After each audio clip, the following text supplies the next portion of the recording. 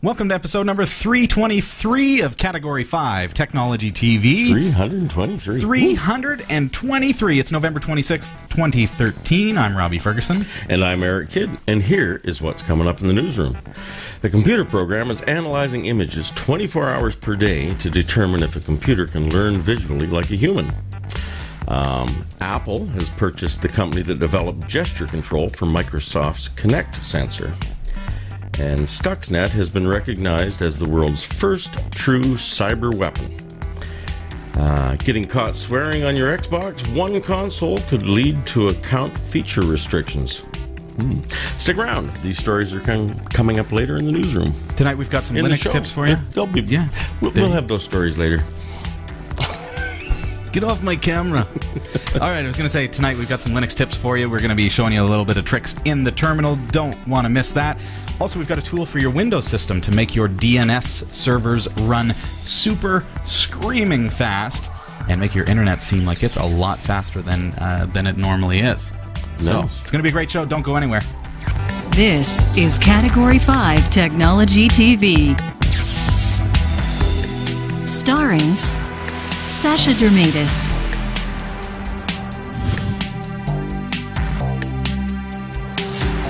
Hillary Rumble,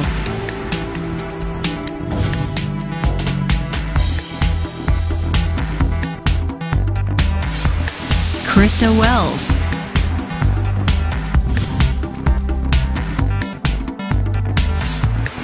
Eric Kidd,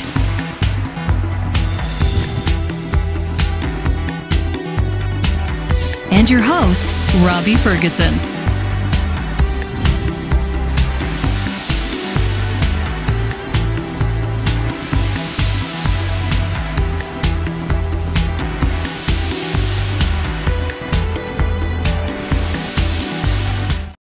Hi, I'm Hillary Rumble. I'm one of the on-air presenters on Category 5 Technology TV. I, along with a wonderful dedicated team, volunteer to make this show possible. Category 5 TV is a digital broadcast different from a traditional TV show. We interact live with our viewers, answering their questions in real time, and even demonstrating answers to tech questions right on the show. We are big community advocates. We believe everyone should have access to the help of others, and that everyone who is able should be willing to provide that help if another person seeks it. Kind of like the mentality of borrowing a cup of sugar from a neighbor, but on a grander scale. Our viewers tune in from around the world and interact with both the on-air team and the community itself through our live chat room. Category 5 is predominantly Linux-centered, and we promote the use of open-source software in order to both save you money and to demonstrate that there are viable open-source alternatives to many software products. This gives like-minded developers and companies a platform to promote themselves and gives our viewers insight into their exciting products. We don't just tell you about it, we teach you how to use the software that we promote. We also provide tech-related advice, including Microsoft Windows support, Linux how-tos, good security practices, and we feature exciting interviews with industry professionals in a wide range of tech categories. We've been broadcasting our show live every single week since 2007, and it's time for us to move into a permanent, sound-isolated studio and build a strong future for free online tech broadcasting. Along with the move to a permanent studio space, we hope to further improve the broadcast quality by adding new higher quality video cameras and sophisticated virtual studio sets, breaking us out of the confines of a small studio space using virtual reality. Why is this enhancement to the show so important to us? Simple. It will mean we will be able to catch the eye of more paying sponsors so we can continue providing this show to you, the viewers, absolutely free of charge. Here's our host, Robbie Ferguson, to show you just one of the exciting ways your contribution will enhance Category 5 TV. Now here's something we're really excited about bringing to Category 5's Studio D with your help. It's called Chromat from Reflect Media. Now with the traditional chroma key green screen studio, of course we'd have to paint the walls green, and that brings with it a problem. Green reflections. So, of course, you know, my skin, sometimes our clothes and products that we're displaying are going to actually reflect the green that's around us. So that becomes a problem, and it makes it hard to key. So, of course, everybody who has ever built a green screen studio knows, what does that mean?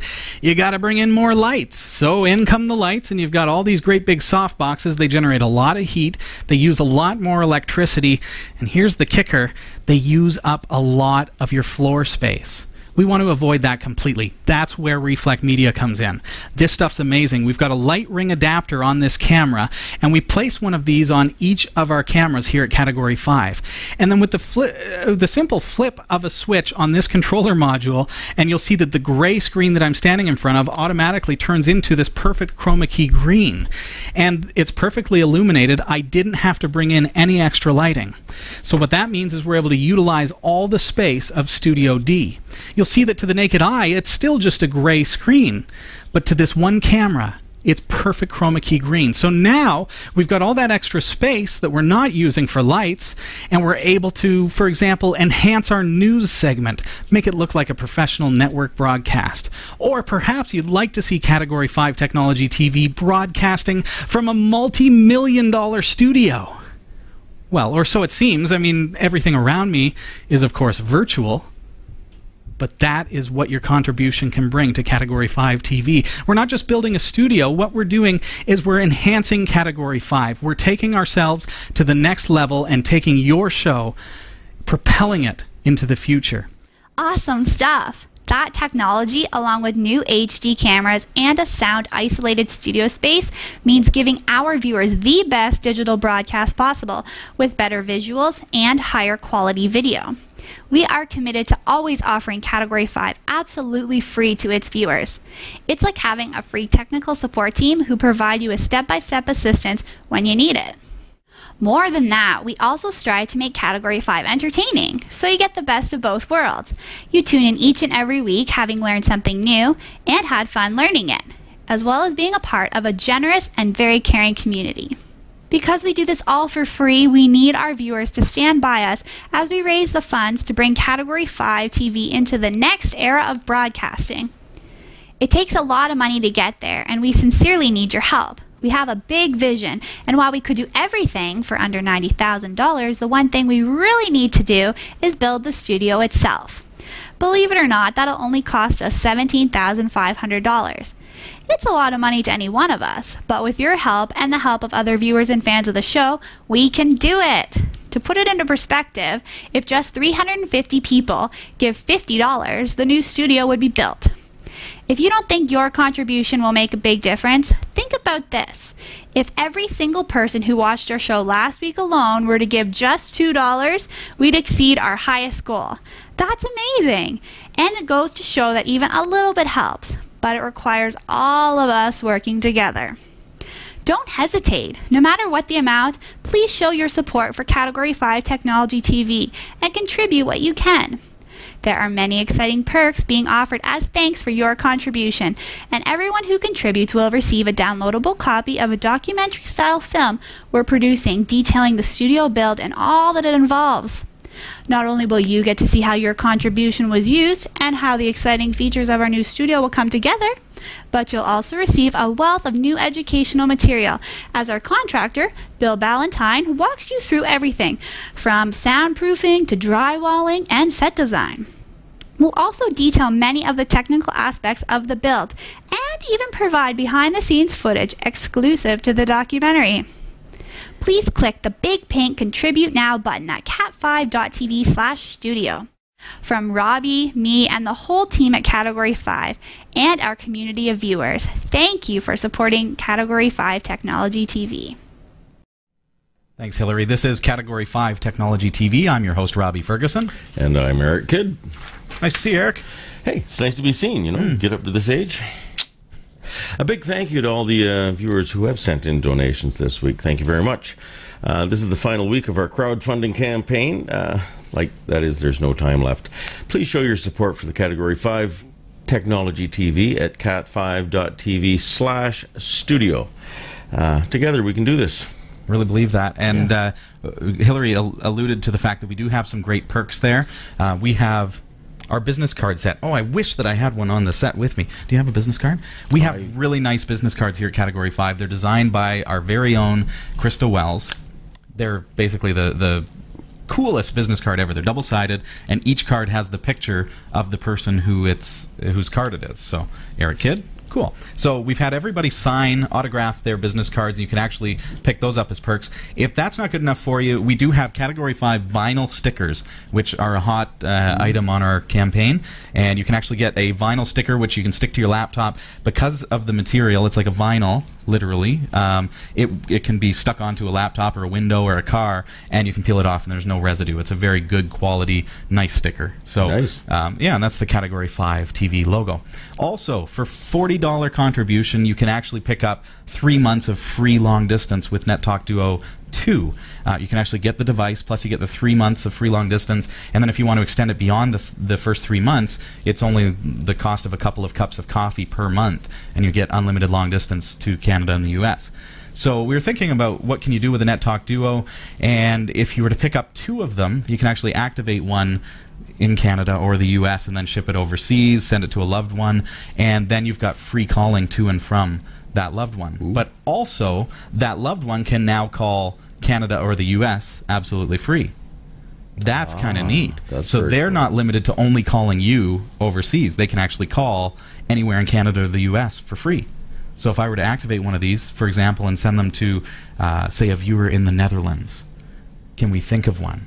I can't think of one. Let me jot something down here. Yeah, so that viewer would then be able to actually call us, the studio, as a local call, but could also call down into New York or call anywhere in Canada. Very cool. That's really cool. So that's one way that you can get one perk that you can get through cat5.tv/studio. Also, I do want to mention we saw in Best Buy, these are now available, the NetTalk Duo. As well, they throw in a couple of extra handset cordless phones from VTech, so that's a bonus. So you can actually get a NetTalk Duo, which has the 1-year service, with 2 wireless handsets for $99.99. So I set up a link for you for that device. If you'd like to check it out, it's cat5.tv/VoIP, VoIP, and check that out. It's available through Best Buy Canada. So great deal.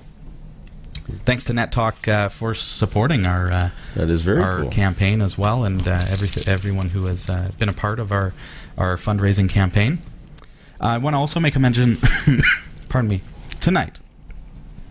You can take tonight at 10 o'clock. Okay, so after the show, tune in to Computer America. It's computeramerica.com. And I'm actually going to be interviewed on Craig Crossman's show, and so looking forward to that. We're going to talk a little bit about Category 5, what makes us unique, and we're going to be able to share that with that that national radio broadcast that also broadcasts internationally through the podcast. So that's exciting. Very cool. And again, that is computeramerica.com, and we'd love to have some of our viewers, our listeners, in fact, join us for that broadcast tonight. Again, that's 10 o'clock, and that is my time, so that's Eastern time. So basically, once the show is over tonight, 2 hours following, I'm going to be live at computeramerica.com. All right, so you can check out our show at m.cat5.tv if you've got your mobile device. Bring it up, scan the code. Those sound effects aren't real. They don't come with the phone. They don't come with the site, but m.cat5.tv is a great place to be able to get Category 5 on your mobile, your tablet, anything like that. And did you know Category5.tv is a member of the Tech Podcast Network? If it's tech, it's here.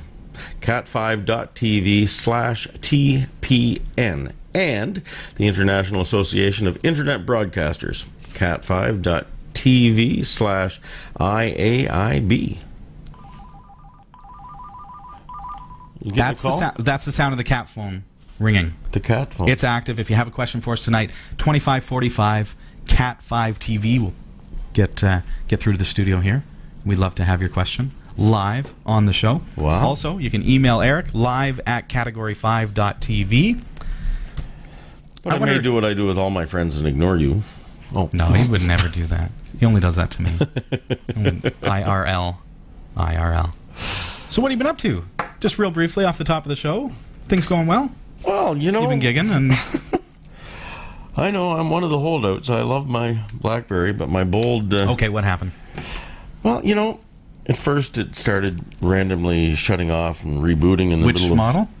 My Bold. Bold. My Bold. It was That's nice. reasonably new, like a year old? Yeah, about that. Nice. Actually, the screen resolution, it was a smaller screen than the Torch, but Okay. the resolution was great, and it seemed like a nice, lightweight little phone. But it started randomly rebooting on me and dropping calls, and Oh, it would reboot, and then I never liked a phone then that it would drops shut calls. down and start up again, and then this one time it didn't start up again. So Oh, dear. luckily, So you had you know your how old phone. Robbie likes to talk about backups? I had a backup, and I was able to. I'd backed up my my Bold, and So could you just take your SIM card out of the old I took one? my Or SIM the card other out, one? and my memory card, there? and I fired up the old Torch, and There you go. and And it works better. all my data are there, and I haven't lost a call since. Mm-hmm. And How's service been? I know BlackBerry has seen some... actually, it's been seems rough for them Yeah, the past yeah, while. yeah. They've been taking a beating, but Yeah. it seems to. Well, I like the fact that it's a Canadian company. Yeah, but, no, I give I them mean, that, there's all for kinds sure. of philosophical reasons for it. I don't know. Yes. I'm entering into this next phase with trepidation, but I'm looking at the maybe the Z30 or something. But So you're looking at we'll see. getting something We'll see. I new in just the line? don't know that I could ever live in You're Apple holding world. on until I death could do not us live part in here. Apple world. You know. Yeah. Maybe Well, there's go Android. I I know mean, there's that's the Android. way I and would I go. love my tablet, my Android tablet. But Yes. yeah. You don't want to hold it to your ear, though, and make a call. Hello. Hello? You can get handsets. Well, was that you? Yeah, it's just like that. It's just like that. My first cell phone was. It was kind of like, it was like And I that. had a lunchbox that went the with it. spiral It was cord. great. Yeah, I hear you. I hear you. Good times. Yeah, Are we having fun yet? I'm having fun. Nice to see you. Thanks for joining us Yeah, tonight. it's so nice to see me. He says he gave me a glass of water with I was talking to water you. in it. I was talking Oh, to you. okay.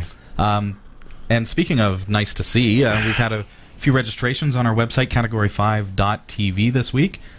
I'm going to let you take a stab at the names because then I can just read all the easy stuff. I'll read the last one. Okay.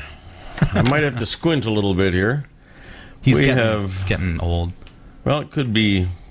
These are our new registered viewers. It could be Riz and Jeff or Riz and Jeff. It's Riz and French. Jeff. All of a sudden it is French if he doesn't could know be- how to yeah. pronounce it. What was that in Greece? There was Riz. No, Riz and Jeff. Anyway, 19 sick run 70. Hey. Nice to Okay. have- nice to have you. I'm assuming there's a 1970 reference there with a sick run in the middle, Oh, which is kind of, hey, that's sick. sick run, man. Okay, That yeah. was the year.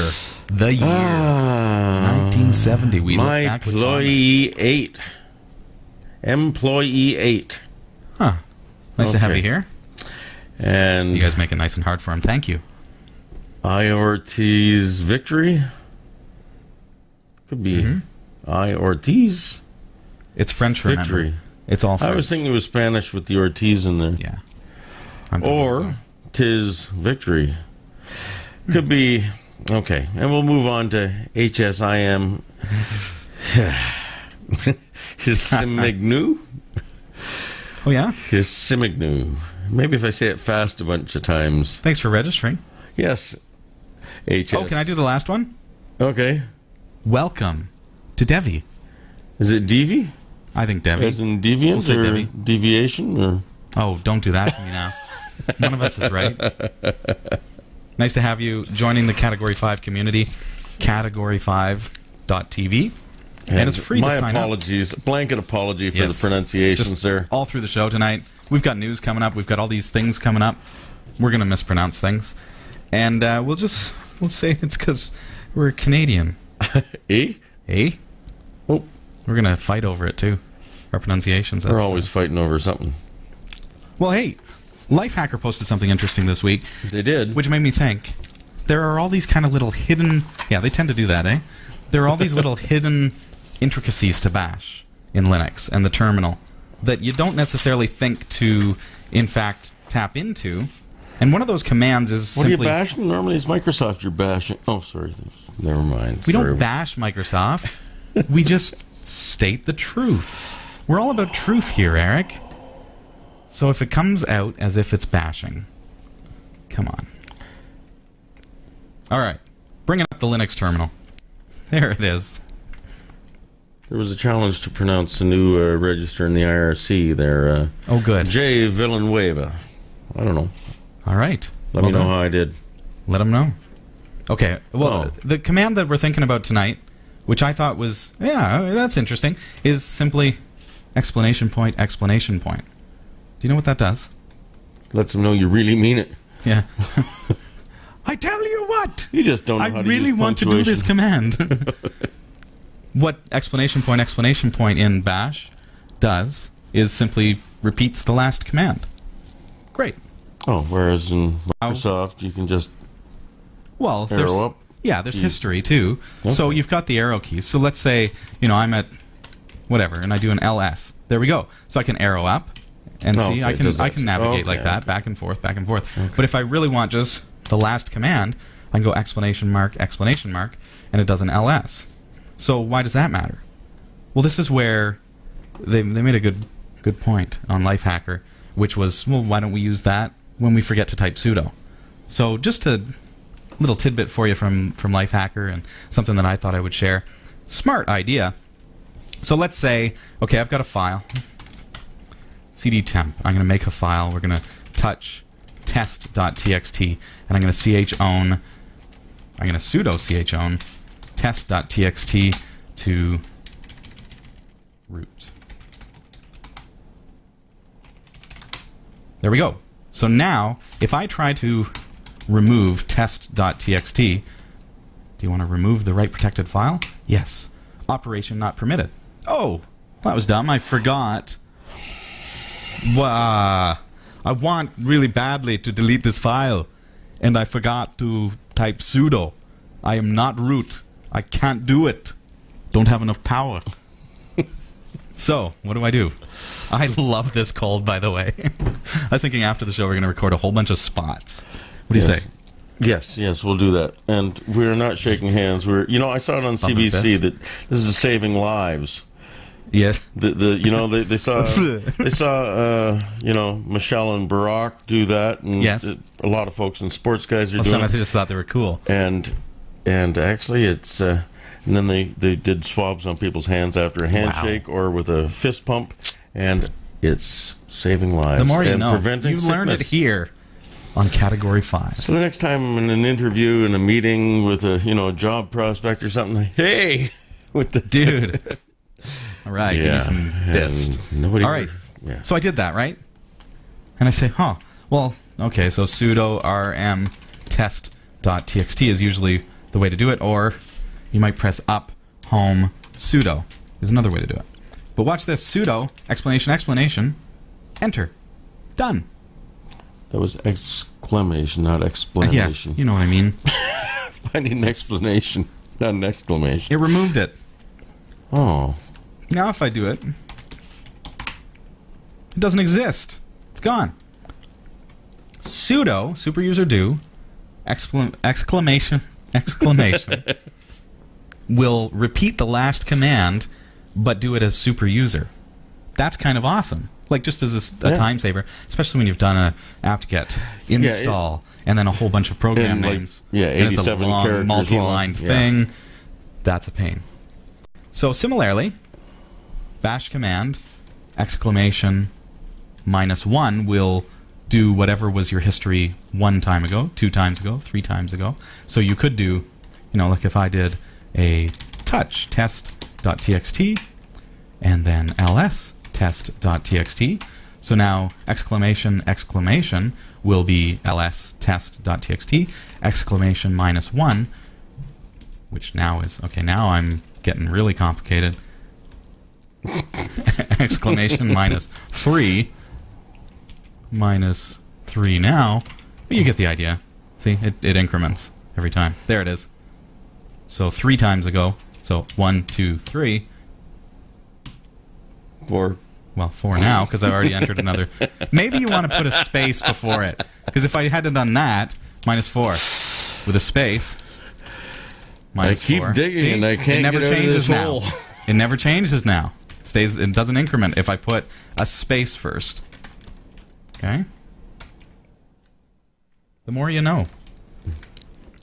What are you laughing at? I told you, I'm just happy to be here, glad to be alive. Me too. Me too. Could be worse. Right. That could be worse. Could be two of me. Oh, dear. All right. Well, let's put up our Windows 8 machine. And I suppose we'll get right into the news as that's booting up, because you know Windows. Did he do it? Did he? All right. Well, here are the top stories from the Category5TV newsroom. Well, wait for me. You told me to read it while you were doing it. I know.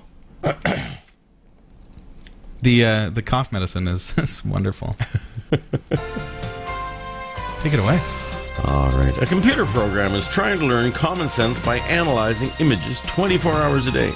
The aim is to see if computers can learn in the same way a human would, that links images to help them better understand the visual world. This is assuming the human can learn. Right. And some of us are challenged. The never-ending image learner, Neil, program is being run at Carnegie Mellon University in the United States. The work is being funded by the U.S. Department of Defense's Office of Naval Research and Google. Since July, the Neil program has looked at 3 million images. As a result, it has managed to identify 1,500 objects in 500,000 images and 1,200 scenes in hundreds of thousands of images, as well as making 2,500 associations. Yes. The team working on the project hopes that Neil will learn relationships between different items without being taught. Well, that's something. You know, that's kind of neat, and I think about, with this kind of thing, I'm always thinking about person of interest, and that whole mindset, that whole idea of a computer system that's big enough and intelligent enough to learn our faces and learn the things that are happening based on what it sees, what it hears. And that's inevitably, you know, that's the ultimate surveillance, really, when it comes down to it. So, ominous, yes. Awesome, yeah, it's pretty awesome, too. So. Maybe even in its original meaning. Okay. PrimeSense is an Israeli firm that specializes in making 3D motion detection technology. They're best known for developing gesture control for Microsoft's Kinect sensor, and they have made strides towards bringing the technology to mobile.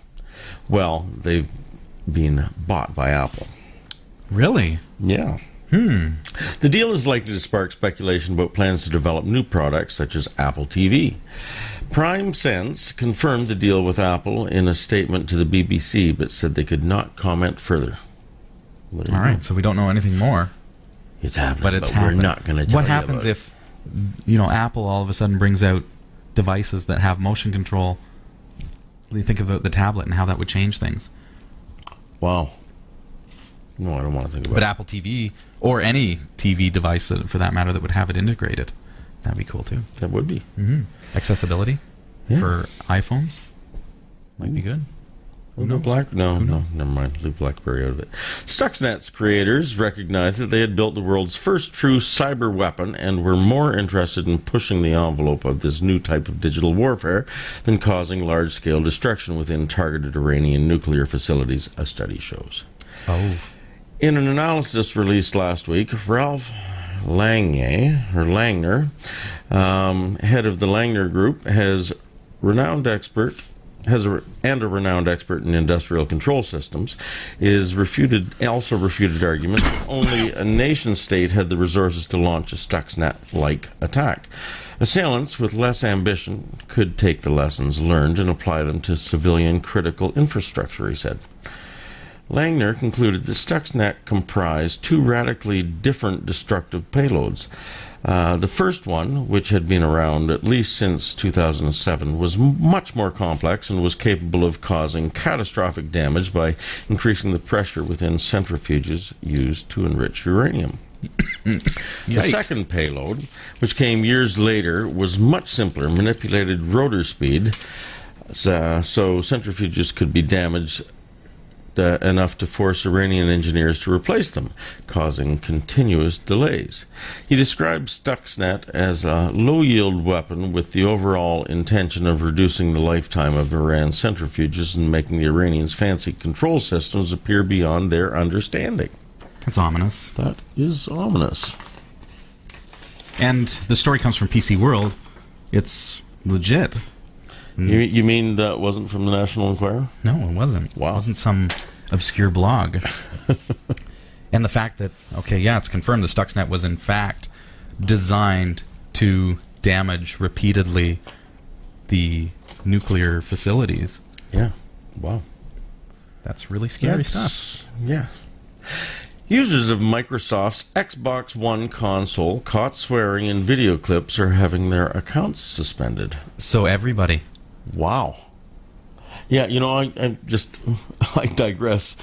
My son plays, and you know, calm, and yeah. My goodness, some of the stuff that, yeah, and then it's all calm again, and then oh yes, then more outbursts. What kind of games are they? I mean, it's not Mario, right? It's not Mario. Exactly. Xbox Live, which allows users to upload media files, including videos they have made, and take part in multiplayer games, was available on previous Microsoft consoles. But Microsoft says the new Xbox One console has a more sophisticated system of enforcement. Files containing excessive profanity will be taken down, and their owners will have access to some features on Xbox Live removed. Microsoft said that all files uploaded to its Upload Studio were monitored for violations of its code of conduct. They say the review process is to help maintain a clean, safe, and fun environment for all users.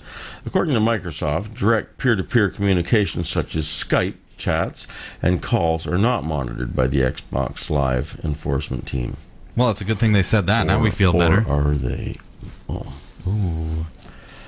Speaking of ominous, I don't know. Is it a violation of the user's right to use their device? To I don't know. Limit their usability of the device that they purchased? What's offensive? Where is that line? Am I allowed to say damn? Well, the fact is where is the line when it comes to gaming? I'm not one who's going to sit down at a game and start cursing at it and record that and then put it up on the internet. That's not me. But fact is that's really largely, that's why I keep my kids away from YouTube searches for game footage. It's plain and simple because I expect that. But who knows? Maybe it's a good thing. What do you think? Let us know in the chat room. Category 5 on Freenode. Is it a violation of users' freedom of speech even? Well, or is it a violation for them to be posting things that they should be smart enough to say, you know what, maybe that's over the top? You know, I agree some things I find disturbing, but who's making these decisions for me? That's my concern. I mean, you say things that upset me. They're always... Should I take you down? Really nice. Okay, I'm going to leave that one alone. We stopped talking about BlackBerry.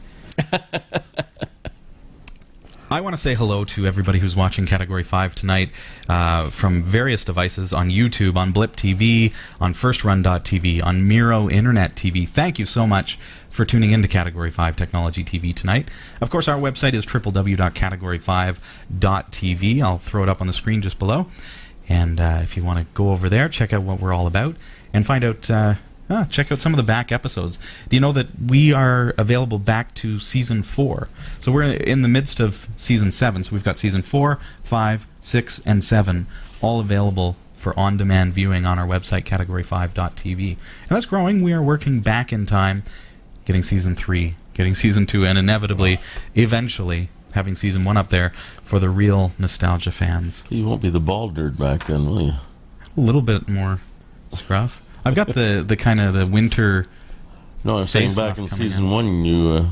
Did I have a bit more? I think you had a little more. A little bit. Not really. More. I lost it all when I was 20. Okay. That was a long time ago. Yeah. All right, so let's check out Microsoft Windows. I've got Windows 8.1 up on my screen here. There it is. How do you like that? And what we're doing tonight... Lovely. Yeah, and we've had the discussion before, Eric, about how the use of various DNS servers are going to impact the perceived performance of your internet connection. So it kind of boils down to, okay, well, what is a DNS server versus bandwidth or internet speed? So, if I bring up my web browser let's go over to speedtest.net to get an idea of how fast my internet is. Speedtest.net. It's one that I like. There are many, many different service providers. Yeah. They have an app for any device, so you can install it on your Android device. Yeah. And then you can, I use it on client sites and be able to tell approximately how fast their internet is, and helps you to rule out some problems. So let's see what happens here with the Category 5 Studio. So you simply click Begin Test. It pings out to the internet and tells us what kind of ping response you're getting, and then what kind of download and upload speed that you're getting. So here, sound effects? Yeah. So here at Category 5 Studio, we have a dreamy 200 and some odd megabits a second down. And up. See, this is where ISPs in Canada have a real problem. Watch this. Look at the difference. So 200 meg down. Fantastic. Up. What's that? 8. 8-ish. We're supposed to have about 10. We're streaming right now, so to be fair, we're pumping out quite a bit of data. But there you go. So we've got about 10 up and about 200 and something down. That's great.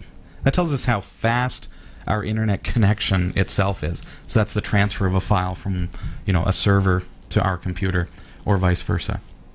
When I go to a website, though, I'm going through what's called a DNS server, domain name server, because every server that's on the internet has an IP address. It's like a phone number for that particular server. So if I want to get to Google, I'm actually getting to their IP address. So if I go into my command prompt here on Windows and I ping Google, so ping google.com, I'll see that their IP address is 64.71.249.89. Wow, don't you love how you still have to mark, just like the good old Windows 3.1 days? Hit enter. There you go. So if I go to that IP address, should be Google. It's the IP of their server anyway. That's what it's responding as. Is it going to go?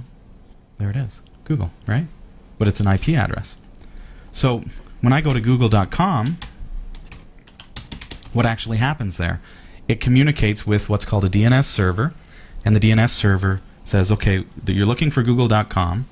Now I need to point you to this IP address, right, and tell that IP address what to serve up. So you notice that it's redirected now to google.ca.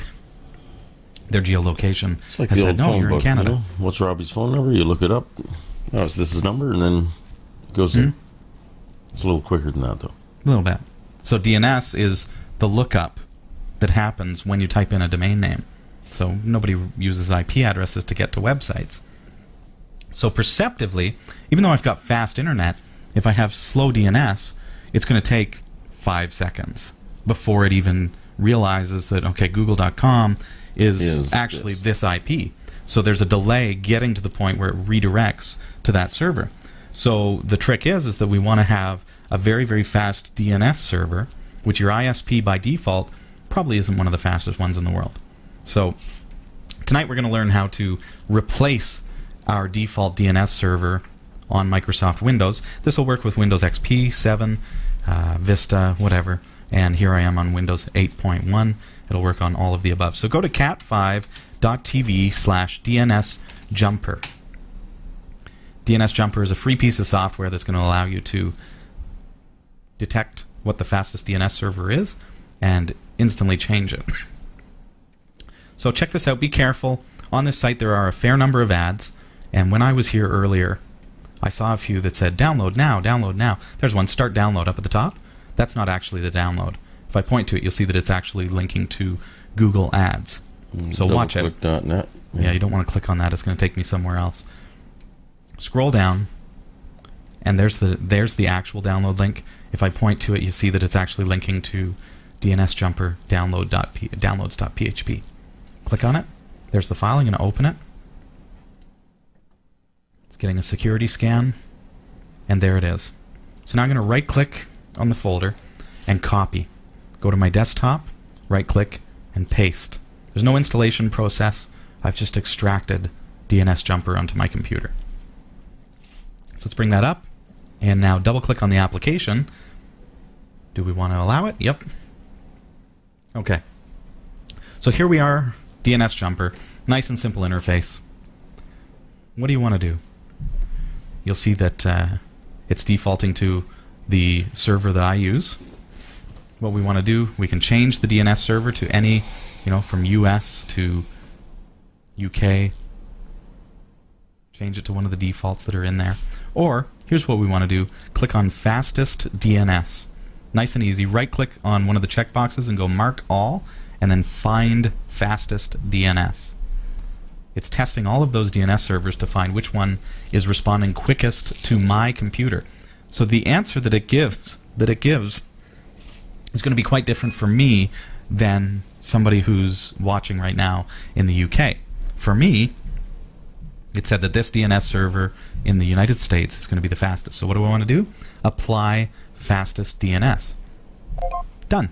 So now it's actually set my DNS servers to those IPs automatically on Microsoft Windows. So, okay, well, I don't use Windows as my core operating system. I'd rather this impact my whole network. So now that using that Windows tool, I've determined what my fastest DNS servers are. There they are, 208.76. You can see them there. Now that I know what the numbers are, I can take those and I can put them in as the primary and secondary DNS servers on my router. I can put them as my primary and secondary DNS servers on my Linux installation or any device at all. Now, what if you did the test now? Do you think you'd get the same results? If I did it, at any time? Yeah, I mean, I suppose is this just a time slice? Sure. And these were the fastest ones, yeah, and then 20 minutes later we'd get different ones? Or? There's always load to think about, but I'm certainly, I'm seeing some that are 300 milliseconds. See, right, so you don't want to pick one of those. There it gave me a different one. There's a different one. But they're all, within a variable threshold based on whatever. Okay. Yeah. I'm not trying to be argumentative. I'm just wondering, is that one even in, he is in always the top, argumentative. In the top 10 this time? Or Well, did I we don't just know. that I one forget what one it was. It was 208.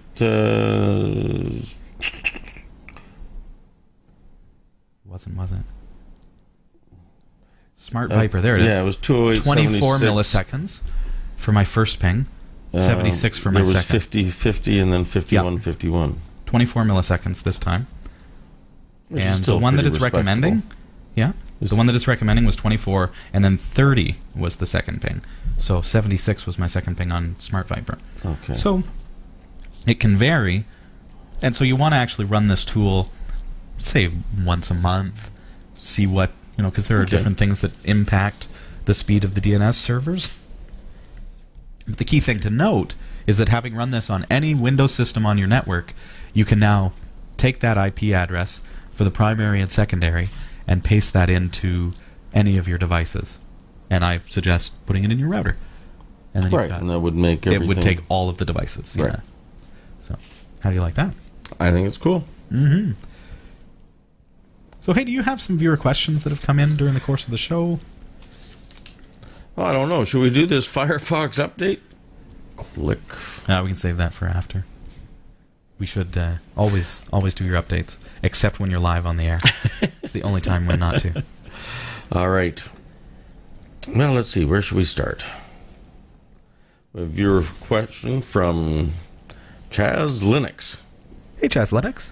Robbie, I'm building a 0+1 RAID array with 4 identical hard drives. All right. I learned that you shouldn't use the onboard motherboard RAID controller because if the board ever dies, so does your RAID. My question is, should I install Linux to the first drive, then use MDADM to create the second as a stripe and the third and fourth as mirrors of the first, or do I do this all during the initial install, setting the first and second as striped and the third and fourth as mirrored?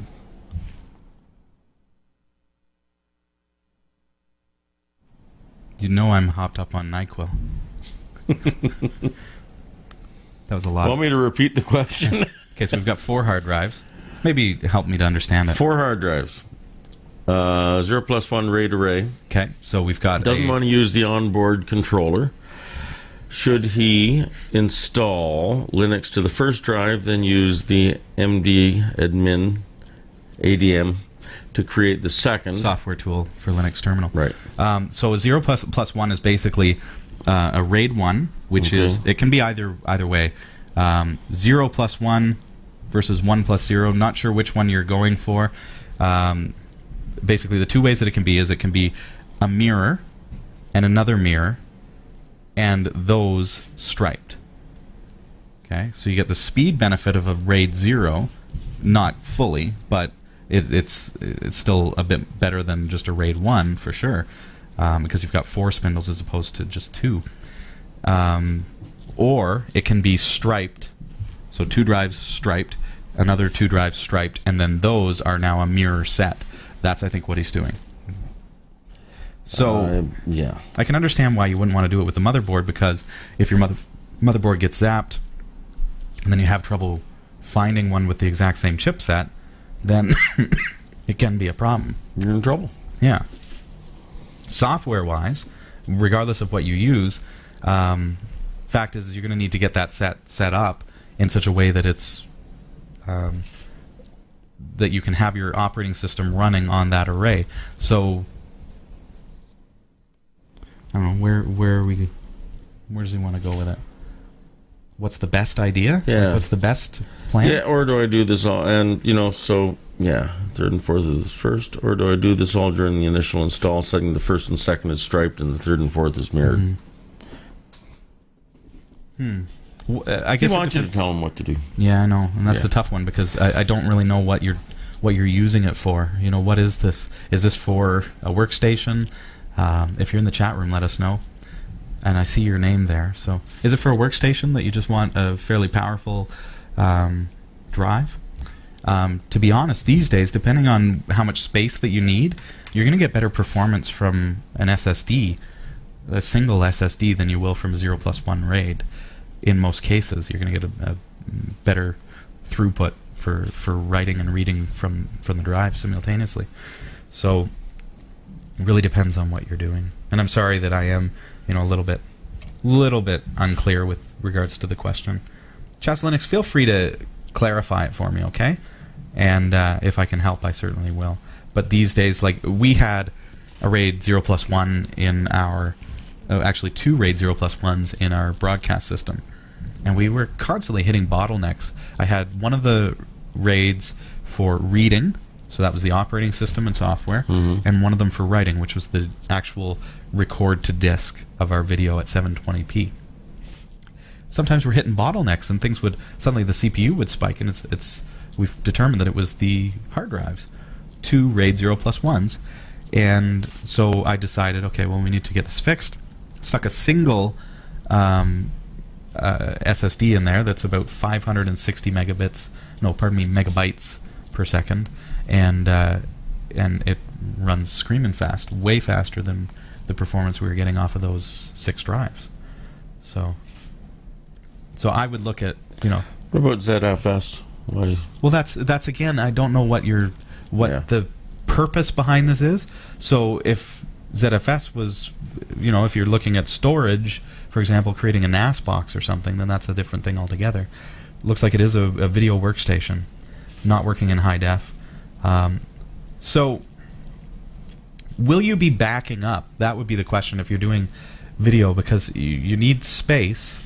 So a RAID 0 is really a nice way to go, because then you have a lot of speed and a lot of space. You get double the space. So if you had a RAID 0 with 4 drives, yeah, you've got a much higher chance of failure, but if you're backing up, then that doesn't matter. You just want a really fast system that if the hard drive crashes, you just rebuild and no problem, because you've got say, like a Clonezilla image of the array without the data, just with the OS. That's kind of a nice way to do it.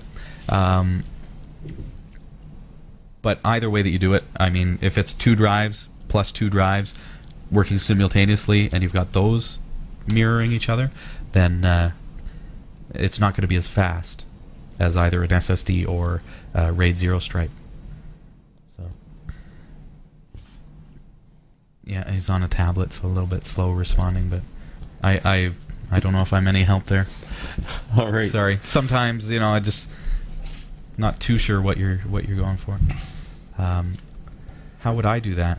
I would just honestly, I wouldn't be too scared of using the onboard because I have a backup all the time. But that's in fact do. And that's maybe something to think about. Why are you thinking about having such high redundancy on something that's for production, not for storage? Should you not have something else that's for storage so that you can do your production on a screaming fast system with lots of storage and then move the files onto something that's redundant? I don't know, just a thought. All right. We have a follow-up to stolen laptop here. Oh, is that in there? Yeah, should we do this? Maybe paraphrase. I know it's a long one from Carl. Had a friend whose laptop got stolen off the front seat of her car. Oh. And bad situation. But yeah, go ahead. Sure. Oh, nice yeah, thanks. Okay, so, well, thank you so much for taking the time for your busy show this week to answer my questions about the stolen coworker's laptop. Indeed. What you said was very helpful with some things I hadn't thought of. Thanks for your advice of ESET security. I think we will be installing that on company laptops right away. I think ESET used to be an advertiser. Do you have a link from the Cat5 so we can get the credit? Or so you can get the credit? Yes. In fact, we do. Funny you should ask. Funny you should ask. cat5.tv/ESET will take you to a site where you can order it for Canada or the US. You can get a free trial. But Smart Security is the one we're talking about with anti-theft. So that if someone steals your laptop, you can track it down. Oh, really? Find out where it is. Bring up the webcam. See the person who's sitting in front of it. Post a message up on the screen. Hey, you... Oh, sorry. Well, I thought about the scenario where, like some punk kid broke into your car, stole your laptop, and sold it to his buddy for $200. That buddy has it sitting at his desk. He fires it up, and all right, here I am. You geolocate it using Smart Security. You can find it, and then you wait.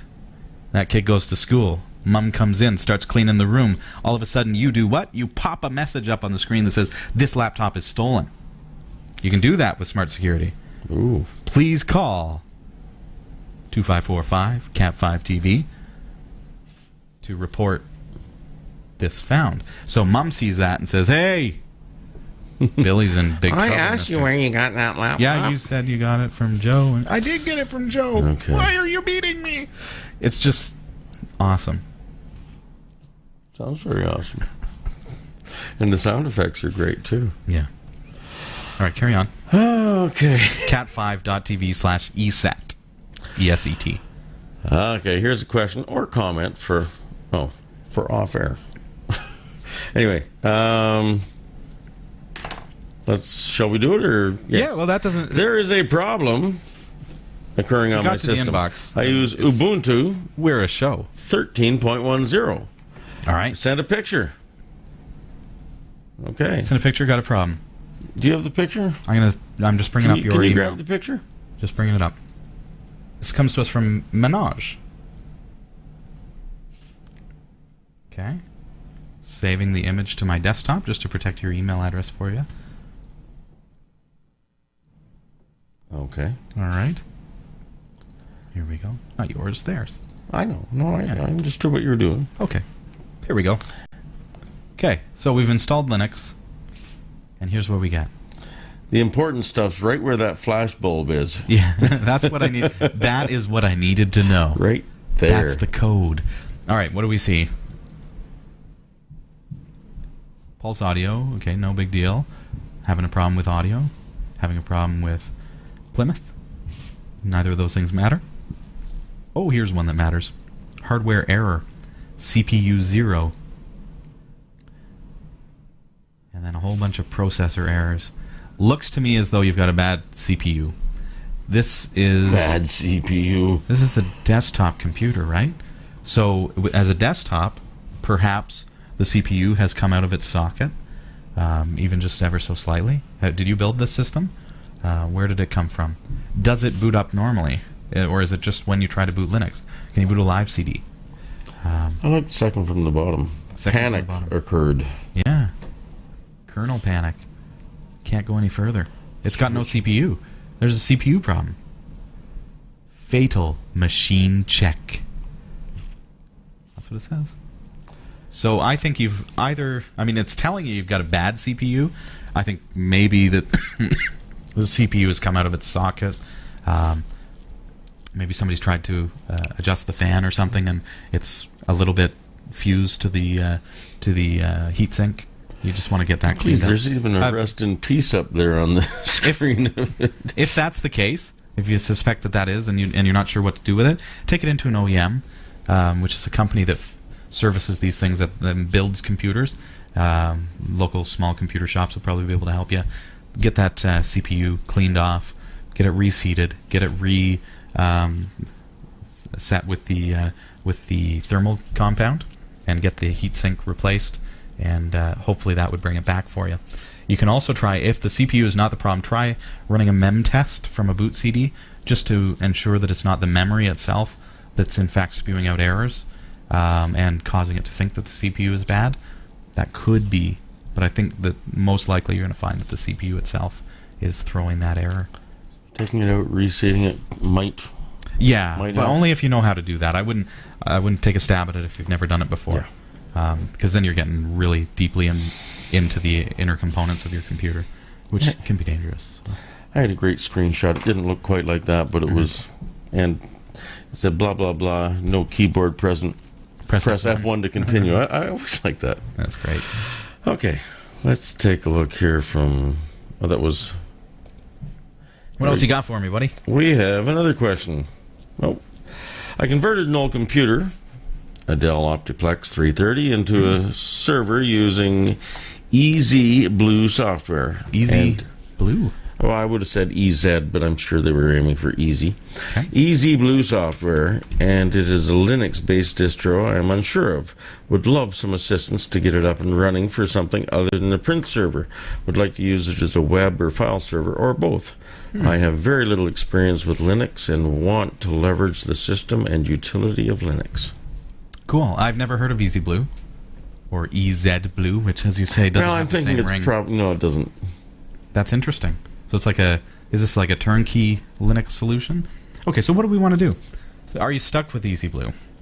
Or can we do whatever? So it's a print server right now. You want to set it up as a web or file server.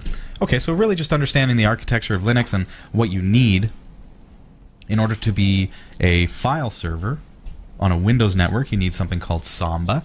Your Linux, if you just install a Linux operating system, you'll have the ability to create Samba shares.